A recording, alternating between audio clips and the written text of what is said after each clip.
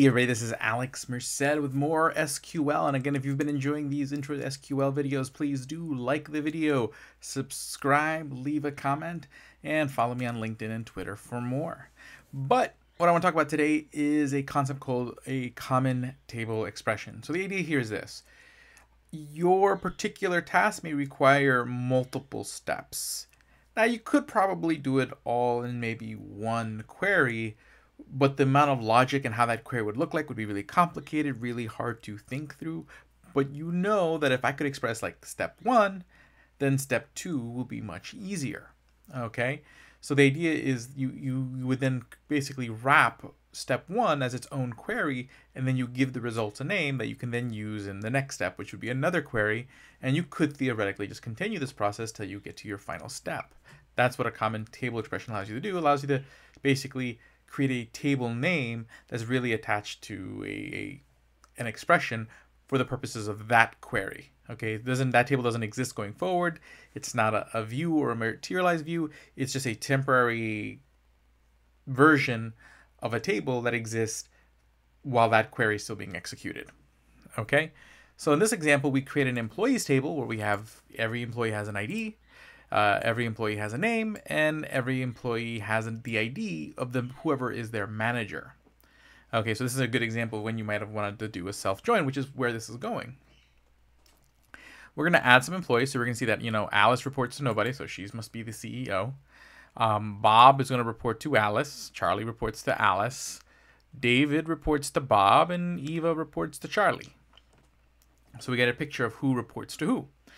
Okay, now in this case, I may want to join this data. So here's a very simple example. Okay, and what we're doing here is notice how this with keyword here. So basically you're saying, hey, with direct reports is sort of the temporary table name. And you're saying, hey, we're going to do something, but I want direct reports to equal the result of this query. Okay, so with direct reports as, so then this query is going to run, and whatever the result of this query is becomes direct reports for the next query that comes up. So this all really is one query that's being executed, but the idea is that you can now use this here. So let's see what it does. Okay, so what we're doing is we're joining employees with itself. So we're literally doing a self-join using the join keywords. Unlike the where example, the where clause example we did in an earlier video. So in this case, we're just joining the table with itself. So there's employees 1 and employees 2, and we're just joining it wherever the manager ID equals the employee's ID. Okay, so that way basically you end up creating a table where each person is matched up with their manager.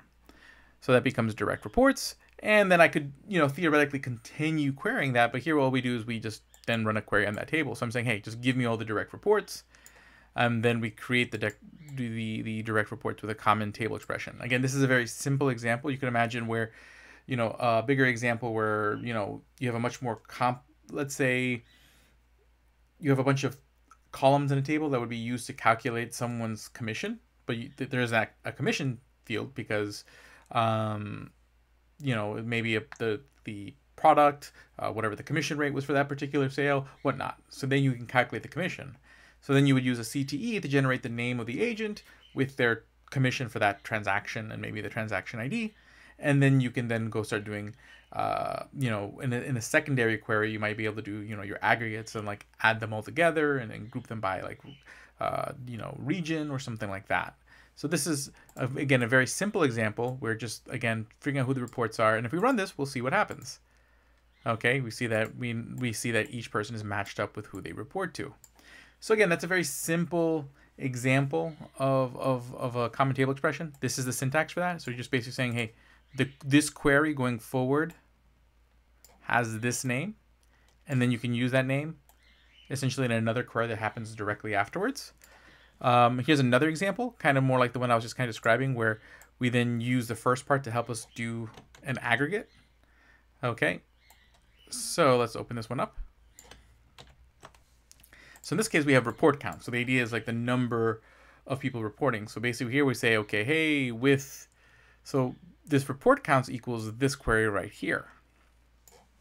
And what we're doing here is we want to get the manager ID and the count of the number of reports that are grouped by that manager ID. So basically, how many accounts per ID? Okay, where manager ID is not null. So basically, Alice, who doesn't have a manager report, would not be counted in this count. Okay, so basically here, this is just going to generate a saying, hey, you know, ID 1 has this many employees reporting to it, this number 2. But the problem is, we don't want to know how many people 1 report to 1. We want to know how many people report to Alice. So this is going to generate the initial aggregation count. And then we're going to take that and then do a join to basically replace those numbers with the actual name of the manager. Okay, so basically we're going to get the name of the manager, and then we're going to take the number of counts that this query generates.